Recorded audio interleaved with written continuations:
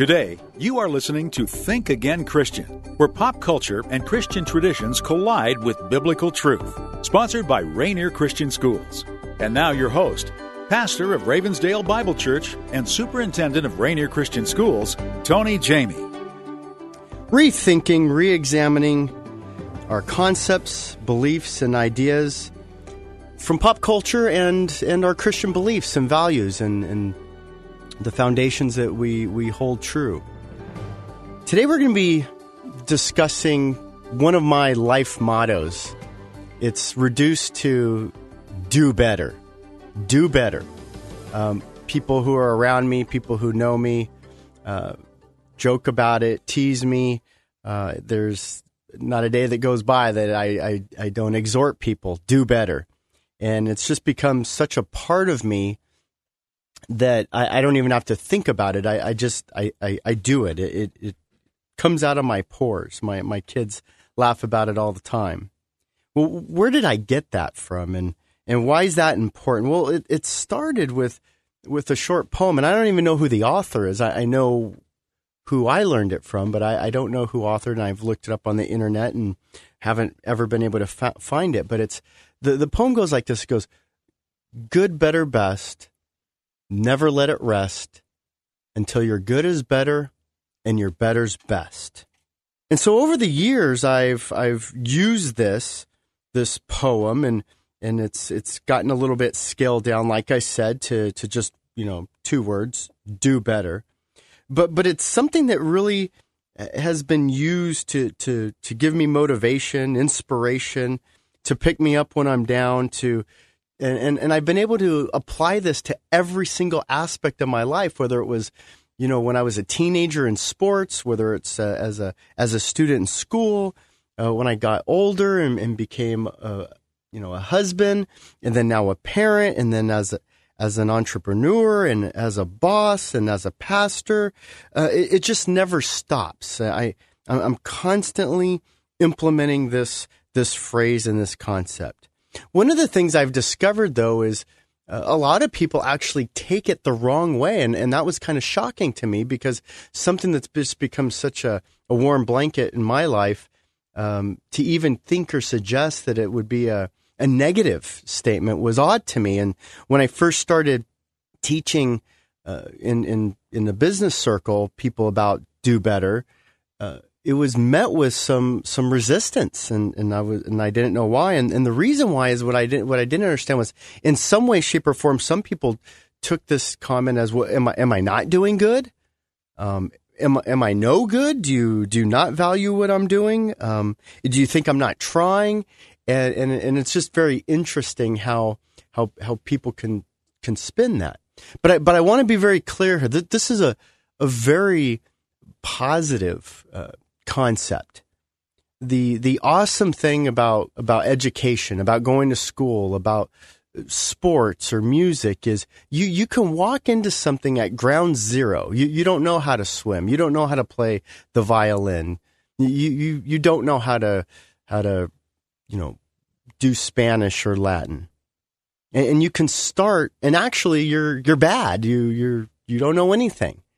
And the goal is to get good, to learn, to grow, to progress. And then once you're good, well, let's get better. If you started off with, an F in class and then after a couple months you were able to build that up and get it up to a C, that would be a great thing. Well, once you got it to a C, hey, let's keep going. Let's get that C up to a B, and then let's keep going and let's get that B to an A. And so that's part of the concept, is that we go from good, we go to better, and then we thrive for best. And then once we're the best, then we do a little something I like to call them be bester, or be your bestest.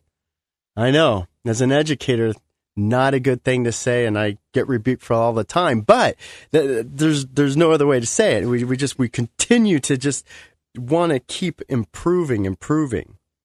And so, do better then can be applied to just about anything. Well, where did I learn this from, and how was this indoctrinated in me? It started in 7th grade, and in 7th grade, I absolutely 100% loathed going to school.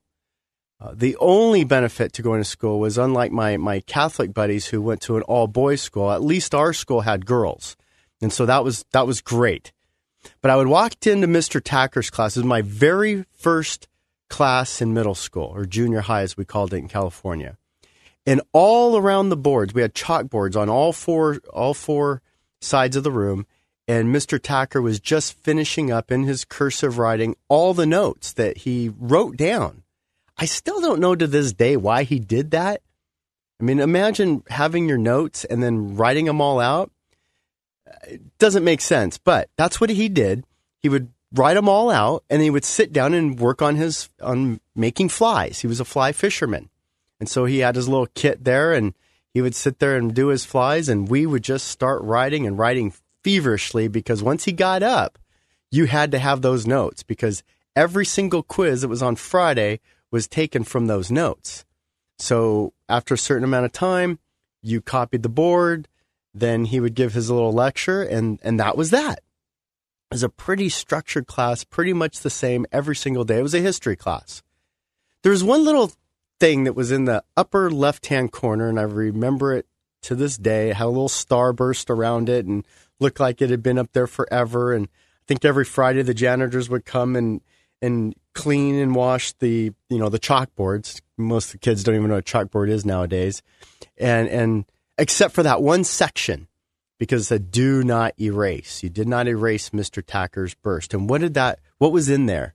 It was good, better, best. Never let it rest until your good is better and your better's best. And guess what Mr. Tacker used to do with that? Well, he used to assign that as standards.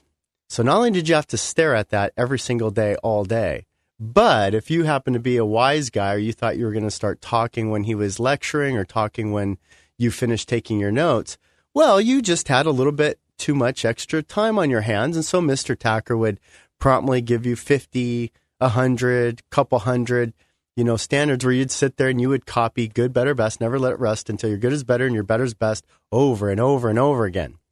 Needless to say, I might have had to write that down a few times in my day. And so, without meaning to, it became something that I memorized. I memorized it like the back of my hand because I had to write it down all the time. I had to stare at it all the time. The cool thing was I actually had an outlet to start applying it. And that was for me through sports. And I wanted to be the best. And I remember my dad telling me, you know what, son, you're pretty good. But you need to be the best on your team. And then I became the best on my team. It's like, well, that's good, but you should be the best in the league. And so, I was the best in the league. And then it was, you get in high school, so, well, there's schools from other cities, and, you need to be the best in the area. And so, then I was the best in there. And then it was, well, you're competing for a scholarship, and, son, you don't know, but you could be competing against somebody who's in Texas or Florida or Michigan. And so, you've got to get even better. And it was a constant state of improve, keep growing. And ringing through my ears was Mr. Tacker's good, better, best, never let it rest. And believe me, my dad never let it rest. I mean, I had to do sit-ups in between commercials. Every single sporting event we watched, there was always barbells or something that I had to be doing to get better at sports. My dad was one of those who'd walk into my bedroom and ask me, what are you doing? And I'm doing homework. No, you should go hit. You should go lift weights. You should go improve. And my dad was pretty focused that way. When we start looking at this concept, and one of the things I discovered was not only did I have to compete in sports, but, you compete everywhere. You compete in academics. And then you get a little bit older and you realize, you're competing for a job, and you get the job, and then you realize, wow, I'm competing with the people within my job. And so the idea that you're not going to improve or get better at whatever it is that you do, that's a dangerous proposition. One of the things that I've enjoyed as I've gotten older is to see people that I run into and to see how gifted they are. And you find out, wow, they know how to actually do a lot of different things. They keep improving. They keep getting better. People who rise up to the top aren't lucky. It's not an accident. They've usually worked harder or more gifted, and they've improved upon those gifts, and they've actually expanded those gifts. And so the idea of good, better, best isn't an idea of like get rich quick. It's not something that's going to happen overnight. In fact, the beauty of it is you can be good and have time to get better. You can be better and have time to get best. It doesn't have to happen overnight. In fact, one of the ways that this has been described over the years is called marginal gains. And I'll talk a little bit about a Japanese concept called Kaizen that says it's marginal gains. But marginal gains is, look, we don't want to make these big giant leaps or big giant changes, right? You're struggling in your marriage and it's got to be this big giant change. Let's go to Hawaii. Let's do these 5 things and that's going to fix the marriage. Actually, it's going to be a lot of little tiny things. Brush your teeth, make the bed, bring some coffee, help out around the yard. Little tiny little things, and a bunch of them too. A lot of them. And so it again, it has that idea of, imagine being on the river. And sometimes we get on the river and we're tired. We've been rowing for a long time, for many years, and there's been battles and heartache and hardship. And you know what? I just want to take a rest. I just want to take a breather. And the moment you stop rowing, you go backwards. The river just quietly and smoothly just takes you along. And I found that in life, many times, a lot of us things aren't horrible. They're not, there's not major crisis, but there's just a lull. There's a lull. And part of that lull is because you've settled. And you can settle at good, you can settle at better, and you can even settle because you're on top. But that drive to just keep going, keep improving, keep doing better isn't there. And that drive helps give you life. And so when we come back, we'll talk more about good, better, best. Since their small beginnings in 1963, the ministry of Rainier Christian Schools has been dedicated to educating and developing each of their students for the glory of God. And it's more than just a school. Rainier Christian Schools is actually an entire school district, with 3 schools serving the areas of Kent, Auburn, Covington, Renton, and Maple Valley. The Christ-centered environment weaves God's truth through everything they do, from top-notch academics all the way through their competitive sports programs. Learn more at rainiercsd.org or call 425-255-7273. That's 425-255-7273. Contact Rainier Christian Schools today. Welcome back. You're listening to Think Again Christian, sponsored by Rainier Christian Schools. And now your host, Tony Jamie. Good, better, best. Never let it rest until your good is better and your better's best. That's what we're talking about today. Today we're talking about the concept of do better. Do better. Now, it's not a statement that we make because we think you're lazy or you're a slacker. It's a statement that we say to be encouraging, to be uplifting, to continue to compete, to continue to improve, and as Pete Carroll would say, to win forever. As a longtime USC Trojan fan, I learned about Pete Carroll a few years ago at USC, and one of the cool concepts that he came up with was this idea of win forever. And most definitely, if you're a USC fan, you instantly understand what that means. Why? Because you know what? Winning 10 games isn't good enough. Winning the Pac-10 or the Pac-12 now isn't good enough. Winning the Rose Bowl 24 times, more than anybody else, just saying. Especially after we just lost to the Huskies, which was painful, but I don't want to talk about it. But winning Rose Bowls just isn't good enough because we've gotten the taste of national championships. Now, the problem with national championships is I don't care if you're a great program like, Notre Dame or Michigan or USC, you're just not going to win enough. You're not going to win the Super Bowl every year. It's not going to happen. But you get a taste for that, and what are the expectations? The expectations are, you got to do it again. The Seattle Seahawks just won a Super Bowl. a couple years ago. And the second after they won, the comments were, repeat. Let's do it again. Now, the Seahawks almost won the Super Bowl 2 years in a row and came a couple feet short of that goal. And at the end of the day, it wasn't good enough. It didn't satisfy. Why? Because inherent inside of us is good, better, best. The Seahawk fans wanted not only to be the best, but to be the best again, to be the bestest forever. And so the idea of win forever is, we're trying to win forever. We don't ever want to not win. And in life, and especially spiritually, when I started to think about this and think about what's at stake, and what's at stake is eternity. We're living for eternity. And so when we say forever as Christians, we literally mean that. We mean forever. We mean for eternity. And so even more importantly than using this as a motivational tool for an athlete or in sales, for sales guy or for your business, even as you think about using it in life for parenting or for your marriage, let's think about what Scripture says about this concept. What does Scripture say about constantly improving? Well, one of the verses I think of right away is in Philippians 4. It says, press on. Keep pressing on, pursuing the prize of the upward call of Jesus Christ. So we forget what lies behind, good and bad, and we press on. We keep the eyes on the prize, and we look forward. We keep fighting. We keep pursuing. We jump over the hurdles. We're called to consider trials and tribulations joyful times. Well, how can you do that if you don't have a constant pursuit of improvement?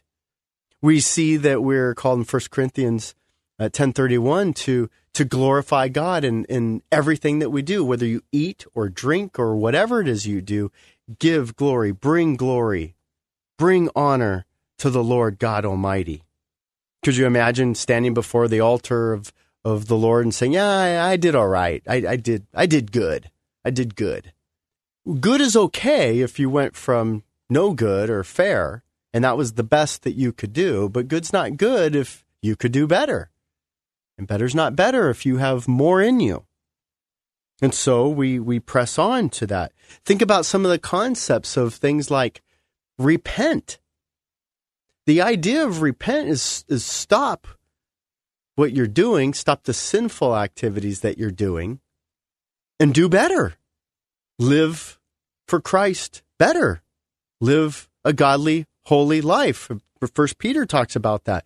Think about the calling that we have to be holy as God is holy.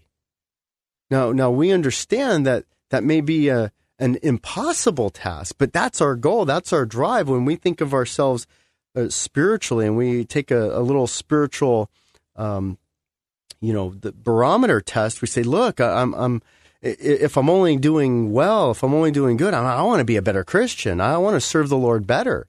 Now, I want to be the best, not for my own pride, but for the Lord. There was a book that came out a few years ago, a really good book called Good to Great. Good to Great. And one of the key tenets in that book was good is the enemy of great. Good is an enemy. It's an enemy when you can do better.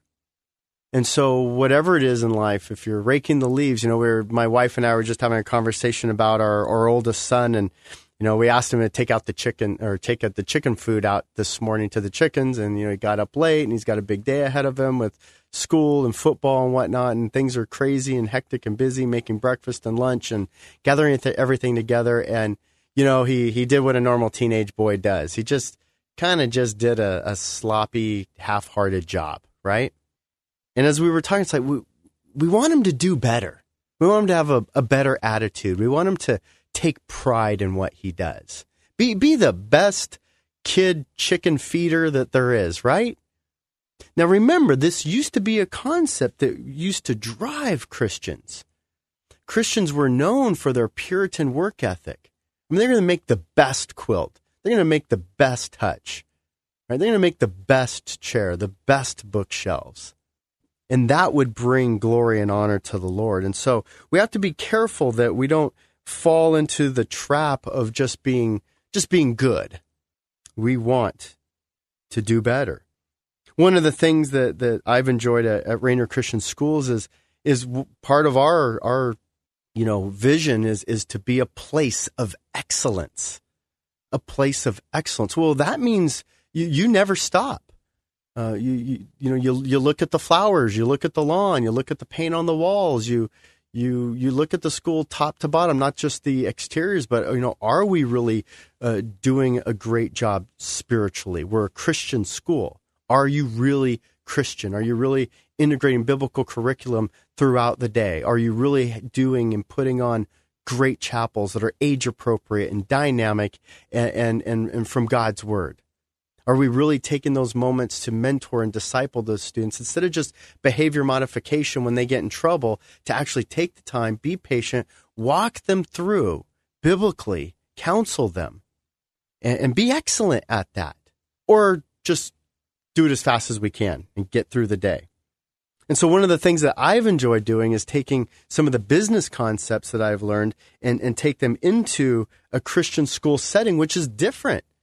Because in Christian school setting is traditional education. And so now we come in and I introduce a concept called Kaizen, which comes from Japan. And it's the idea of continuous improvement. Now, the Japanese did something brilliant, and I love this. They humbled themselves to say, look, America's doing some things pretty well over there at Ford Company. They make these cars, and they, take them off the assembly line and are churning them out. Why don't we go there, learn from them, grow from them, but let's improve on that system. And let's not stop improving on that system. And so one of the uniquenesses of the Japanese assembly line was anybody on the assembly line could stop it. Totally reverse in America, where only the manager could stop production, right? Because it's got to get produced, you got to churn out, you got to produce product. Well, what if the product isn't any good? Well, then, or what if there's a flaw? Then you got a recall, kind of a thing. Well, we'll figure that out when we get there. Not in Japan. Let's make the best. And if somebody on the assembly line sees that there's a problem, he can stop it, and we're going to improve it. It could be little things. Again, not big, giant movements. We don't want to scare anybody, right? But just little, small, continuous improvements. And so one of the things we put together is I put together a plan of really 25 major goals that I had throughout the school district on all kinds of levels. Could be athletic department, academics, spiritual, many different things. And then we broke those down and into action steps. And then we broke those down into tactics and strategies. And so we came up with several hundred, but we reduced them to only 500. So the goal was we're going to make 500 improvements this year. Now, there's actually more, but I didn't want to frighten anybody. And so we went about that systematically, all of us, all 125 of us, and we made those improvements. And so by the end of the year, we could look at each other and say, we made 500 improvements. You know what we're going to claim? This was the greatest year ever. And we have 500 reasons why. And so the next year, we have 500 more, and we're going to do it again. And we're going to have the greatest year ever again, because we want to win forever. Why? Because souls are at stake, lives are at stake, and we have a great opportunity to preach and teach Jesus Christ every single day to our students. And so, you know what? We want to do better. We want to do great. Well, again, I've made posters and little stamps that I, make and check on students' papers. I even have T-shirts that we've made, and they have Do Better. We have, we've posted them up in all our classrooms and banners and that kind of things. I'm even finishing a book called Do Better. But I really believe, at the end of the day, what drives my desire is I just want to be a better servant of Jesus Christ. When I read the scriptures and it just calls out to me, there's exhortations everywhere. You know what? You can do better. You can follow Christ better. You can serve him better. You can be more holy. And so before you get trapped in a rut, think again about your marriage, your job, your spiritual life, and do better. You've been listening to Think Again Christian, sponsored by Rainier Christian Schools and Tony Jamie. Rainier Christian Schools serves preschool through high school with 3 locations in the Renton, Maple Valley, Covington, Kent, and Auburn areas.